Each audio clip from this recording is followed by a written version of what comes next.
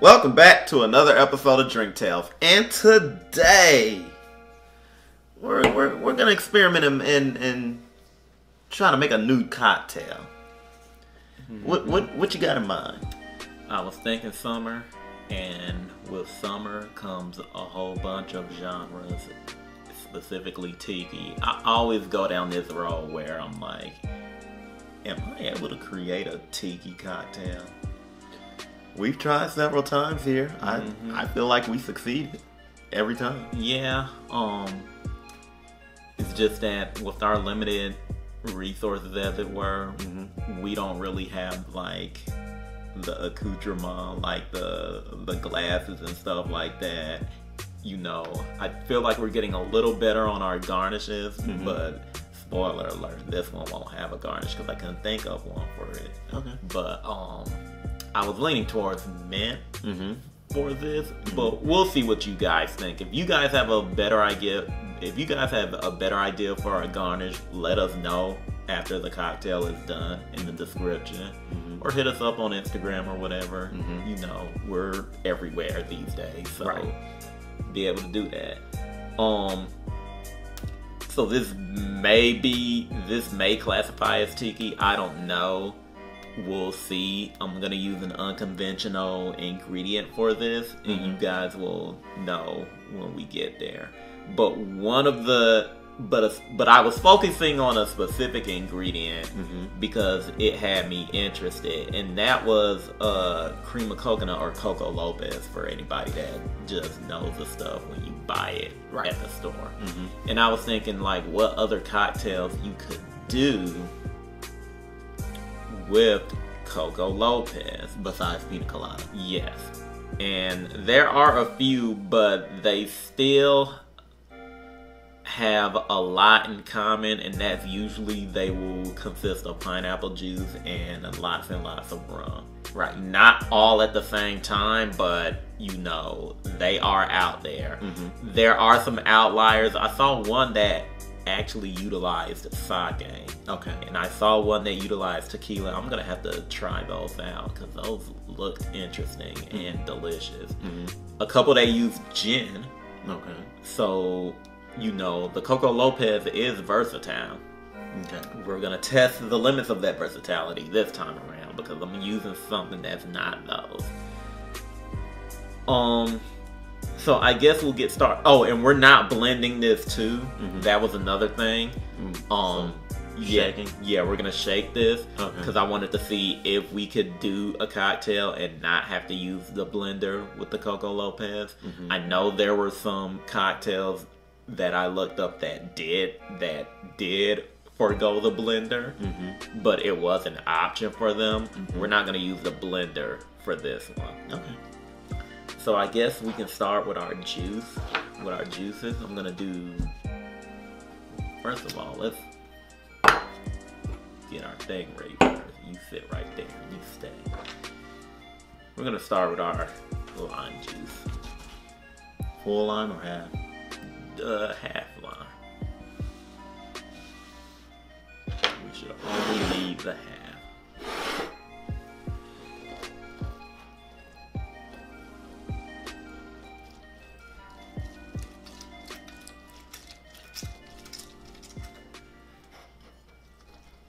Now, this recipe you're using, are you cribbing off of an existing cocktail recipe, or are you?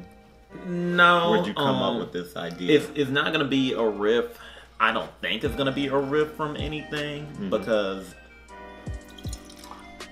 the ingredients I'm using, while you can find most of these ingredients in similar cocktails, they're not going to fall in that.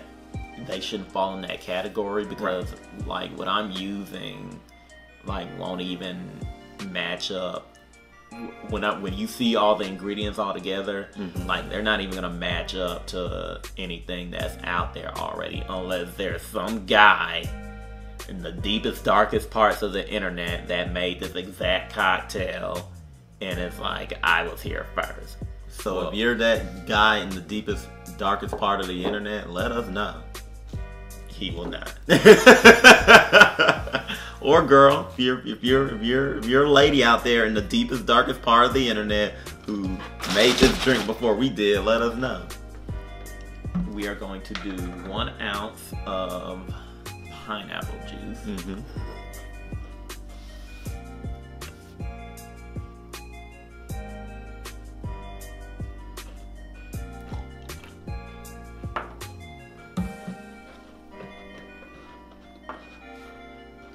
But you were asking, you know, about this being a riff off of a existing cocktail.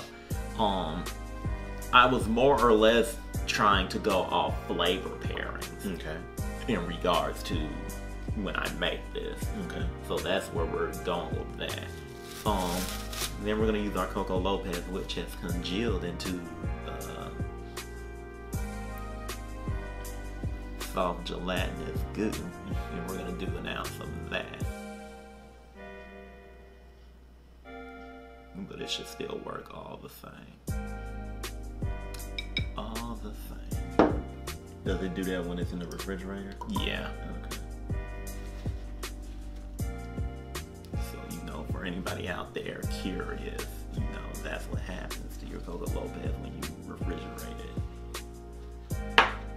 If you like to keep it room temperature, that is an option. But, you know, for me, it's like, I'm scared to do that. Because I don't want it to get old or whatever. Okay. Now for the alcohol. We're gonna do 1/2 ounce of Falernum. Okay. A staple in Tiki drinks.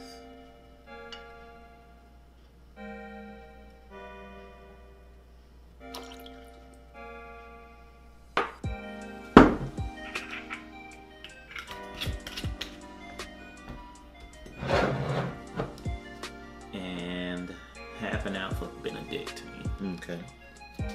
Now Benedictine, do you see that in many Tiki drinks? You may see it in a drink or two. Okay. It gets around in Tiki drinks. I find that I see it more in cocktails like Sazeracs and stuff, and I probably just threw out the Sazerac and it's not even in there. It's either the Sazerac or the Bouquet, but those style of cocktails, those 3 or more ingredient liquor forward cocktails that you'll find in your speakeasies and the like. The last ingredient, and here's the surprise one, we're using Feni. Haven't used Feni since the first time we put it on the channel. So it's making Great smelling spirit. grand return, yeah. We're gonna use 1.5 ounces of this.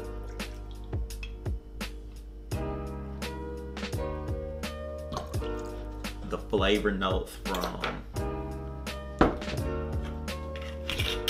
this cocktail should match up. I'm looking at everything that's in here and I'm wondering if my glass is too small for what we're doing. If it is, should I get a bigger glass or stay the course? You think this will be a big enough glass? Stay the course. Okay.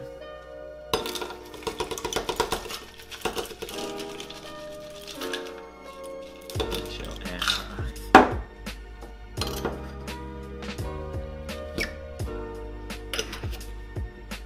And time for shaking.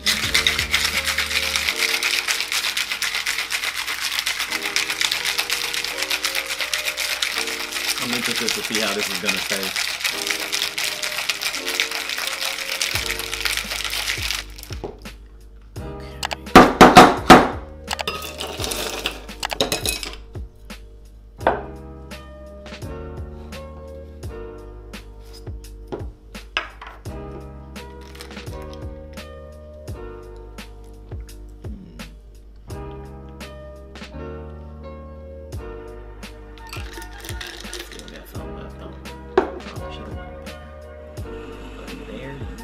So without tasting it off rip, I would say your garnish would be pineapple. Pineapple fronds? Yes. What if we did a mixture of pineapple fronds and mint? No, because the way the color of this drink, first of all, which I really like, it's got this great color to it. I feel like this would be a tiki drink that would be more simplistic. As a matter of fact, if this was in a tiki cup, like, then you would have that prawn sticking up, and it would be simple yet effective. That's my thought. Okay, well, go ahead and taste and see if it changes. If those thoughts change. Okay.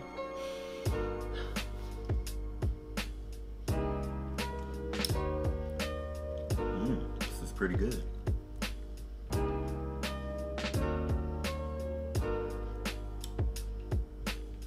Very good. As a matter of fact, this brings out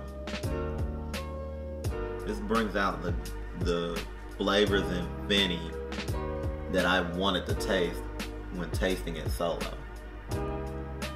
It did something to the Feni where it brought out the flavors of the Feni that I really like, that you can smell.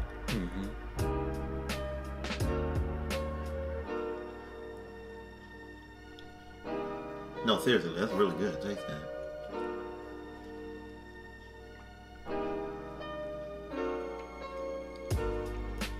You getting that Feni? Yeah. And I stand by my pineapple prawns.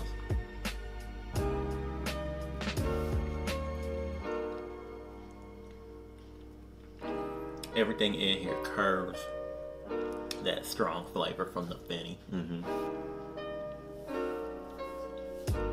And elevates its flavors from its fruits. Well, there is a pineapple. You get guava and pineapple from that particular spirit.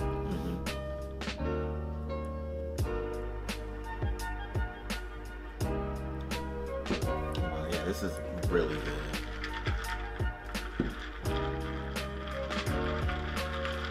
Cashew apples, flavor of pineapple, citrus, and cashew apple.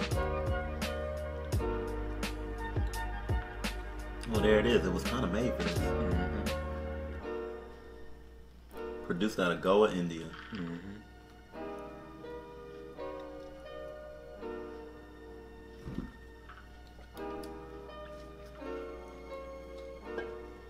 So what do we call this? Ooh.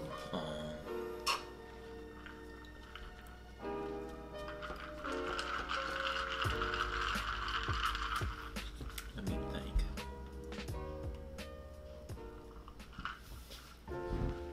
What about the grog of Goa? It wouldn't be a grog because it doesn't have rum in it. That's true.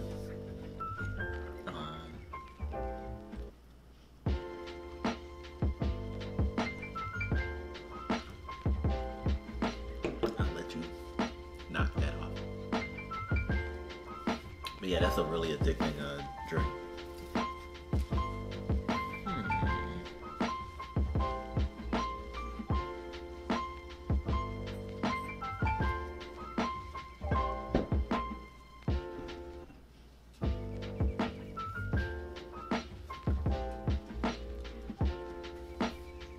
Indian vacation. Okay. We dubbed this drink the Indian Vacation. And it's incredibly delicious. A tiki drink for India. I don't know if that squares well, but hey, as far as I'm concerned, it tastes good and that's all that matters. And I'm even thinking to myself,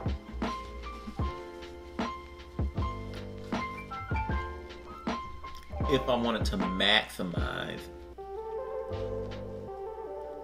this drink,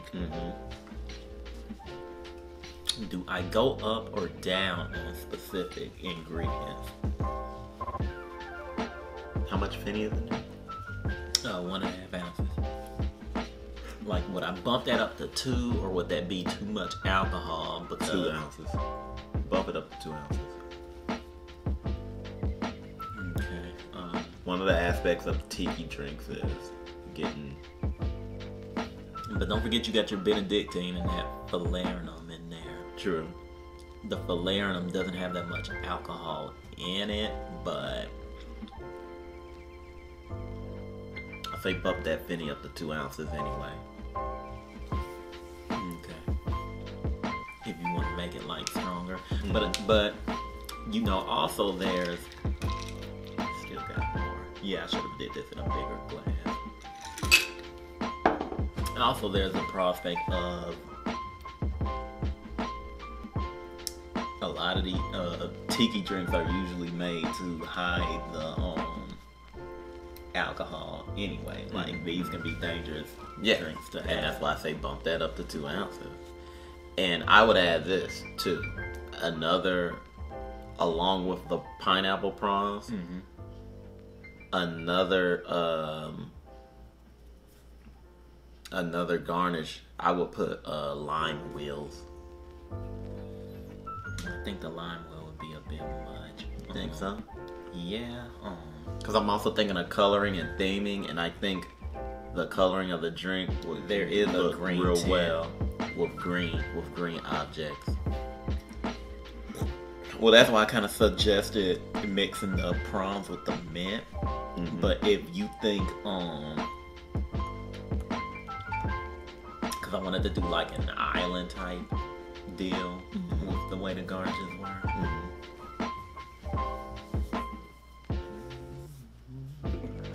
I don't know. We'll be making this drink in the future down the line for another project, and we'll mess around with the garnish.